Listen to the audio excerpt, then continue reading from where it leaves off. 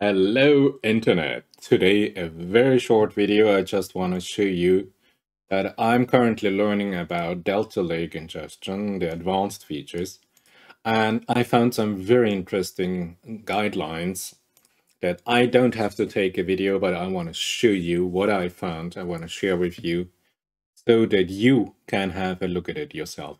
Now, at first, directly at Databricks, databricks.com, discover Demos Delta Lake. You see here that we have here Delta Lake data ingestion demo. There is a very short Jupyter notebook that's running, of course, on a Spark cluster. And it tells you within 2 minutes what you need to know from the meta perspective about the Databricks AUTOLOADER. You can have here the Jupyter Notebooks, Notebook 1, that provides you here with the code. And as you can see here, let's increase it a little bit, you have your cloud files somewhere, either on AWS, at Azure or Google Cloud, and you have an autoloader with a different kind of functionalities that provides you an input, a data input into your Delta Lake, either triggered or whatever. There is a very interesting chapter about the conversion of the schema of the data, and then the output you can use directly for machine learning or business intelligence. This is the notebook I provide you the link with, or you have here another very short notebook if you prefer here. Stream files, yeah, also available for you directly. But after this 2-minute notebook, I would highly recommend to you that if you go on the Databricks platform, on the YouTube Databricks platform, and you put in autoloader, and you just let the system find you a video directly by Databricks on your autoloader capabilities, I would highly recommend you this video from 2 months ago, Accelerating Data Ingestion with Databricks Autoloader. And this video really is interesting here, originally by Databricks. And there is a gorgeous presenter. It takes about an hour. And he is really going with you in this hour through all of the details. And I learned quite a lot of this. So I don't think I have to provide you with a video. Go have a look at this video. I provide you with a link directly to this video right now, or you will find the link to this video by Databricks at the end of this video.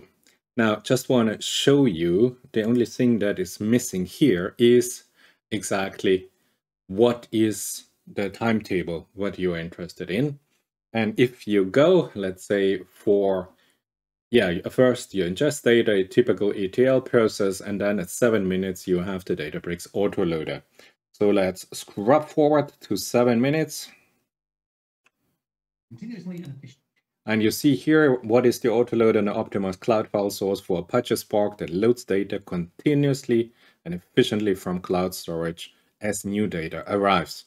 And then at about 14 minutes into the talk,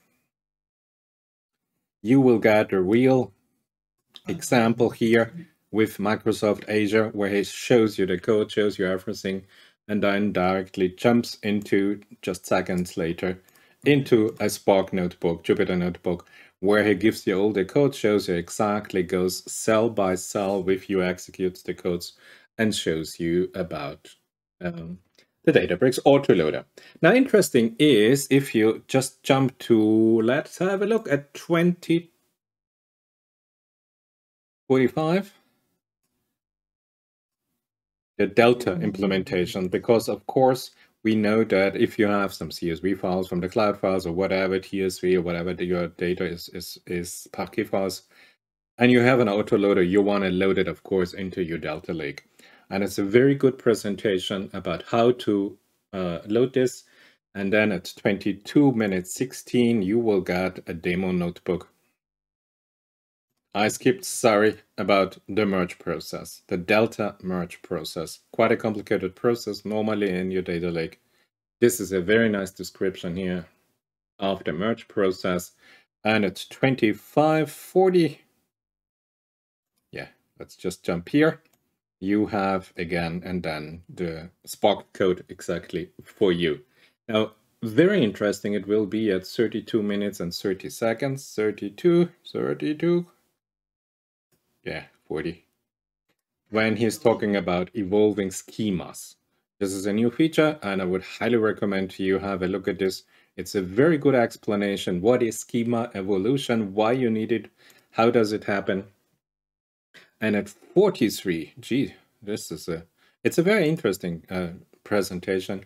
You will see the example, of course, from Asia, and then you will have this code executed in your Spark notebook, where you can really go from step by step, from cell to cell, to learn about schema evolution, and you see the Spark code in real time. Now, there's some interesting remarks. If you jump to 50 minutes into the talk, there are some personal remarks from the lessons from an autoloader live. And I think it's some quite interesting facts and figures. If you work, or if you're experienced working with the Databricks AUTOLOADER. So this is a very nice presentation. I have to do nothing at all. I just follow this presentation.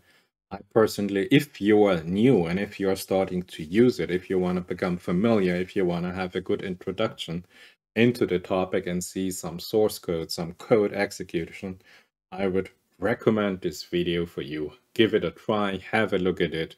This video, the first 2 minutes and then an hour video, give you a very good introduction into Databricks autoloader functionality.